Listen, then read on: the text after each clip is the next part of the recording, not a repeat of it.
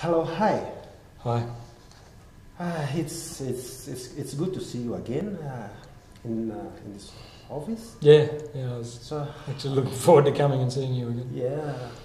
How was your week? I mean, how was you feeling? Pretty much the same as the week before. The week before, I see. Yeah, we've had more outbursts and we've had... fortunately, there were no... I didn't have any managers visiting, so it wasn't too terrible, but it was... Yeah, it's hard to cope with. Oh, yeah. It's too terrible, eh? Mm. Yeah, if as a manager, you have a lot of responsibilities, yeah. Well, and I'm there all the time, but I've got things to do all the time. Yeah, all the time you're busy. I am busy. Yeah.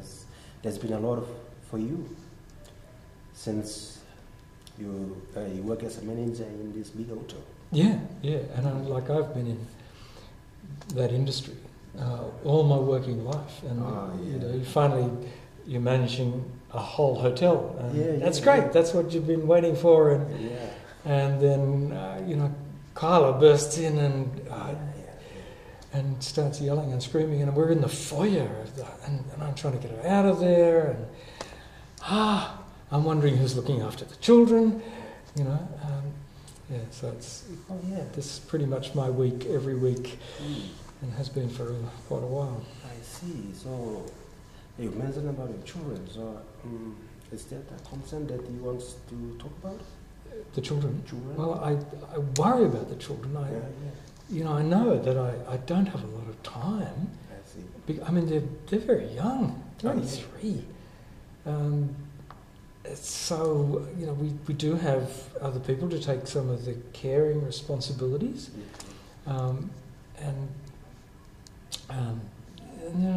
That's okay.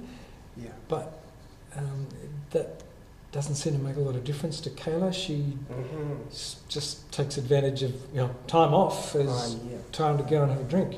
So it's really hard, and the carers are only supposed to be there for 3 hours at a time, and sometimes I'm not sure. Are they there? Are they not? Yeah. Is she there? Is she not? I don't know. Yeah. And I can't just leave and go and find out. I just can't do that. So you're saying that Kyla is not looking after the kids properly? Well, they're fed, they're clothed, but with I know the amount of alcohol she must be consuming. Oh, I see. Because I can smell it. And you've got to drink a lot of alcohol before you can actually smell it on people, on your skin. Yeah. So, that worries me enormously.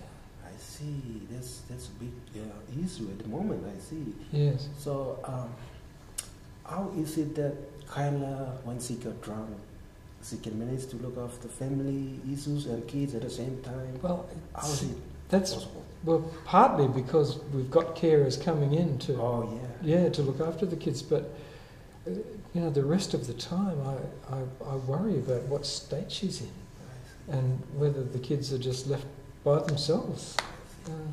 So who are the carers? There is someone that you pay for them? Or Yes, I pay them. Is that from Kyla's relatives? Or? Yes. Oh, I see. Yes, it is. Oh, yeah. And so it's, that's good with her. She doesn't mind. That's her relatives coming in and they're getting paid, and that's good. And I'm happy to do that. But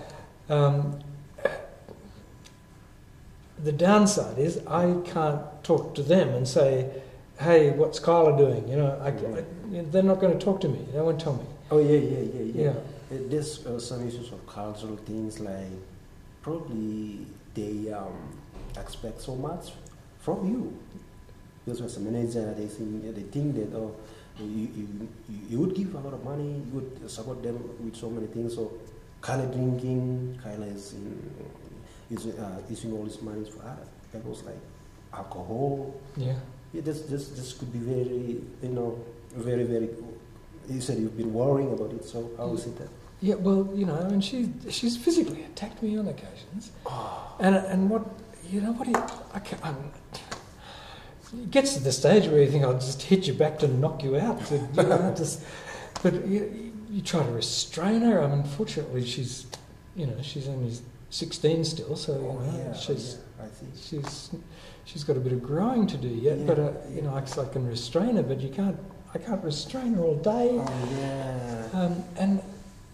And I don't know if I could. I don't even know what her relatives think about all this. I mean, do they think this is strange? Do they think I'm strange? Do they think she's strange? I mean, I don't know. I need a bit of help to know what's going on in that extended family. Yeah, yes, this worries so much. Like, she's trying to fight. I mean, like, she's trying to get something that she has on her hand, like stone, bottles, whatever. Yeah. She's trying to eat with these objects, and this is just very scary for me as well. I don't like fighting with women. No. Like, it's so scary. Yes. And I'm also feel I'm insecure as well for my own safety. Yes. I might come close to her and broken bottle. Oh. Yeah. This is so much for me. That's why it's worrying me a lot. So yes. I'm not afraid for my own safety, but it worries you, Yeah, it's like it's like someone says to you, like, I'm gonna hit your face with my fist, and then like the actual punch on the face, Yeah. The fear of having that one is really very intense than the actual punch, So it's affecting your emotions as well. Yes, indeed it is. I because I'm lost. I really don't know what to do. And it's people assured me that when I met Kayla and we got on, we had fun, and people assured me that was okay. I mean, I'm in my middle 30s, and I'm twice her age. Oh yes. And people said that's okay. Well, that's in culture, in PNG, in Melanesian culture, it's quite acceptable, but not according to the laws, but it is culturally accepted anyway. So yeah, so it's something that's deal with culture, but the relationships grow over time through marriage and through to getting to know each other. Yes, it's helps all the time. I mean, when she's not drinking. She's lovely. Oh yeah, she's lovely, and then it's just a different person. Oh yes, yeah. But things change along the way. So I mean, maybe she didn't want to have children. I don't know. But so it's a bit distressed now for you as a manager of the job and as a family on the other hand. So how will you go about that? Well, to be perfectly honest with you.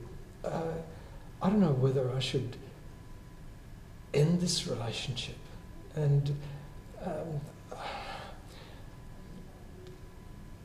somehow make sure the children were looked after. But I'm almost at that point where I think this can't go on like this. And either she gets some help with the alcohol, or I've got to be away from her. I see. So it's getting quite drastic. Yeah, it's true. I mean, like as far as a husband who's providing and always doing so much everything for a family, and then maybe it's abusive mother trying to be like doing everything to gain and influence, but big influence on you, and like you were feeling like, I want to divorce. That's this time. I'm not feeling good. I'm not feeling well about this relationship. It's been very, very stressful for me, and all these things, Yeah. So how do you think it might work if you think of divorce and all this stuff? Well, I don't know. I've thought about it a bit. You thought about it? Yeah, and I'm not a monster. I mean, I want to make sure the children are looked after, and whether the children would, live with me and she return to her family. I don't know, and I don't know what's going to sit well in her culture with divorce. I mean, I don't even know what PNG culture thinks about divorce. I don't know, So there's a lot of things I don't know. You don't know. I need guidance, as well as somebody to talk to. Yeah, actually, in this male advocacy and support group, we actually provide information. Yeah. We've got pamphlets and all these resources available. You can take some of these, and then also this is a support group. Anytime if you have issues with your marriage, just come to us and let us know. I have this problem or I have this issue, so we can talk about it, your marriage, and we can guide you. As it's mentioned, just feel free to come. Yes. There's a lot of cultural issues. There's a lot of legal issues. There's a lot of personal issues, and all these things, happening at the same time. As a big boss in a big hotel, so distressful. Yeah. So, what's on your mind now as we focusing on this one? What is your approach towards your relationship? Well, the first thing I want to do is see if we can get some help for Kyla, and to see if our relationship can improve. She's this little lovely girl. I see. And we were very happy for a short time. Yeah. So if we could have a bright future, that would be great. But I how do I get help for her? Would she willingly go? I don't know. Yeah. Actually, we have a lot of programs that might suit you. Yeah. Like we have expat trades, golf, like playing golf or whatever if you want to. They have golf club, they have like some place they can meet, and they usually meet. Yeah. And for Kyla, we have adult literacy, a program that's yes.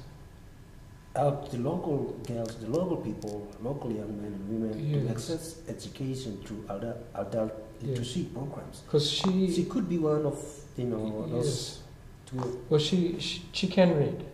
Oh yeah. Not very well, but she can read, and she might like that. She might like that. She might like it. Because I think, I've tried to put myself in her place, and say, well, if I was 16 years old and I had 2 little babies to look after, and my husband's, incredibly busy all the time, because it's almost I could work 24 hours a day. I could, except I can't because I just fall asleep. But that's what it's like. It's very demanding. And I try to put myself in her position and think, well, I would hate that. I would hate that. And so I can understand, and maybe if we can get her something away from the children outside the hotel, something that stimulates her mind. Oh yeah. So you would. So how would we get that started? Yeah,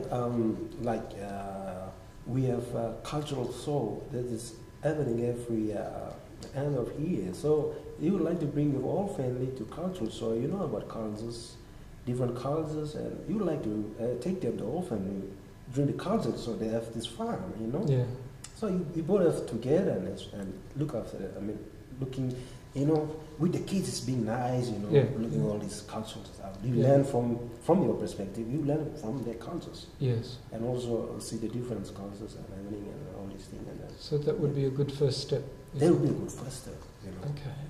And then you might go to Kyla's family and relatives back in the village and say, see, it'll be good for Kyla as well, visiting them and say Christmas present, or bring them gifts and say for the old people. So we should plan to and she could go and buy the presents. Presents for during Christmas, and both of you can drive. It's a good drive. Or if for kids, you have resources like being a manager. You've got opportunity. You've got a swimming pool. You've got kids playground. Yes. Why not bring them to the hotels? Well, we do have a couple of weeks a year where we haven't got very many guests. I could do that. You could do that. Yeah. That's a good plan for you. Yeah, it is. And very far. So is there anything that bothers you now? Well, look, I do feel a little bit better because sometimes you can't see anything. You can't see how it's going to go. But I think, there's a couple of things I can work on here. Oh yeah. and that they sound like, you know, they're appropriate. There's support from you guys.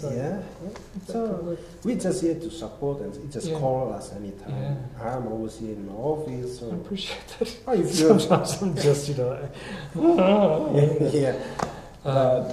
So it's good, you know, talk to us anytime, because, you know, we understand that you are not from Papua New Guinea. We have different cultures. We have 800 plus languages and so many different cultures.